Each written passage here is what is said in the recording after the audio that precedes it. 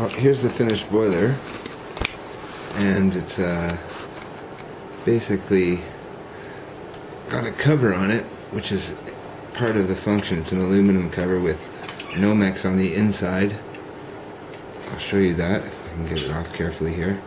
It has a couple of dimples here to catch the sides, and if I lift it open, I can pull it off, take out the front plate, the cover plate.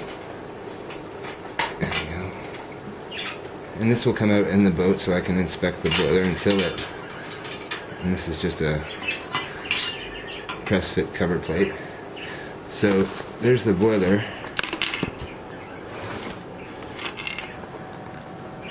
And it is quite rough. This is my first small boiler, so, but as it stands, I just needed something to suspend it level.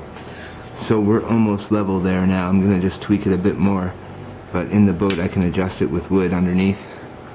It puts out 100 psi steam as well, and it is completely sealed. There's no leaks anywhere. There's the tubes underneath. You can see I've heated them up quite a bit. Very heavy silver solder welds on the areas there, brazings. More like welds with the amount of silver solder I used. And then I've got proper end caps, proper copper end caps that I use. This is copper pipe as well. So very, very happy with that. I've got copper tubing throughout. Then I can just put this on. This will fit a variety of burners, large, small.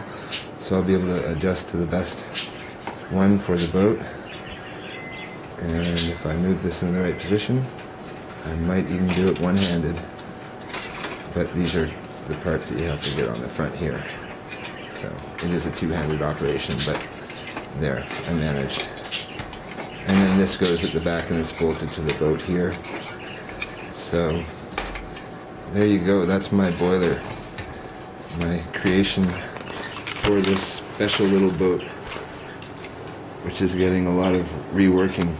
I've already got the wood done on the back, mahogany and birch to match the side mahogany, and then I will be doing the front today and tomorrow, and it'll look more like a bit of a barrel back boat than space age barrel back boat, because I've put this exhaust cowl on the back, and we'll have one rocket steam outlet coming out of the back of the boat here that will go through here and then come out the back here of the shell over the end of the boat that way. So should be a fun boat to build. I've definitely got plans for the displacement lubricator. I've worked on the rudder and it's almost ready to go. I'm going to use this. This is a chain link UHF receiver, good to about 14 kilometers that I've tested with a quadcopter. So I used to do long distance quadcopter flying. So that's a 14 kilometer range, so I don't think we'll be losing track of this boat. It'll also have a twin that will be self-starting and will have a reverse, so it will be able to get out of trouble if it needs to build steam up. And I have also got a GPS for it, because I think it'll be a lot faster than the Streamlinea, and the GPS will give us a speed and velocity of the boat, so we'll test it out that way and have some fun. Anyways, have a good day, guys. See you later.